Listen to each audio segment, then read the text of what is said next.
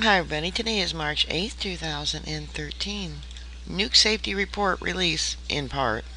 A sought-after report on the root cause of a 13-month outage at the San Onofre nuclear power plant was released in retracted form Friday in response to accusations that the plant operator knew of safety problems with equipment before its installation.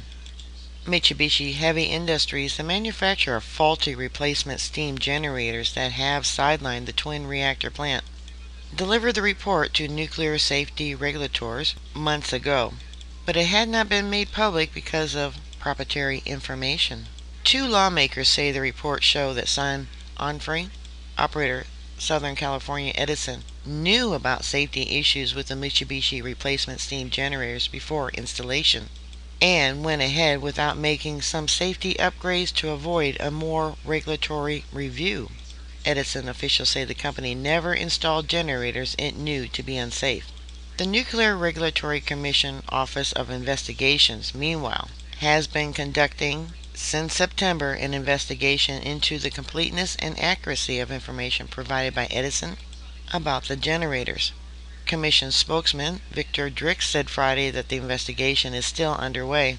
Nuclear Commission staff based in Texas and Southern California are evaluating Edison's proposal to restart one of the plant's reactors at partial power for a short period of time to see if it can dampen destructive vibrations among steam generator tubes.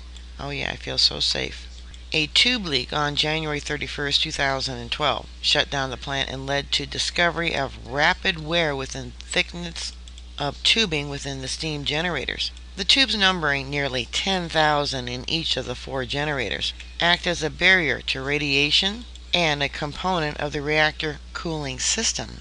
Senator Barbara Boxer of California and Republican Ed Markey, Massachusetts, went public in early February with their description of the Mitsubishi report. Markey also wrote a letter to the chairman of the Securities and Exchange Commission out of concern that Edison might have withheld pertinent information to investors.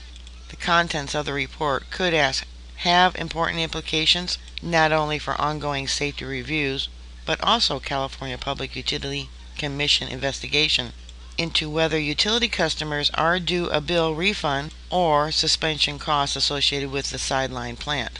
They are looking at whether or not it was prudent for ratepayers to be allocated this cost, said Kendra Ulrich, a nuclear campaign at Friends of Earth, which is seeking more rigorous oversight of the Edison.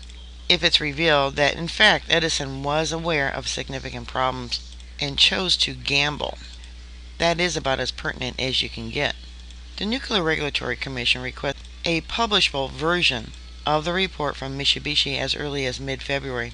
The retractions by Mitsubishi were reviewed by regulators for several days before its release. All that means is they're keeping other things secret. So it could be so damaging that they're keeping it secret. All these plants need to be shut down. If there was a long-term power outage for the 120 nuclear power plants here in the United States, we would be all in deep poo. Alright, bookmark my site. I'll keep everyone up to date. Please stay safe, and I'll talk to you later. God bless you. Bye.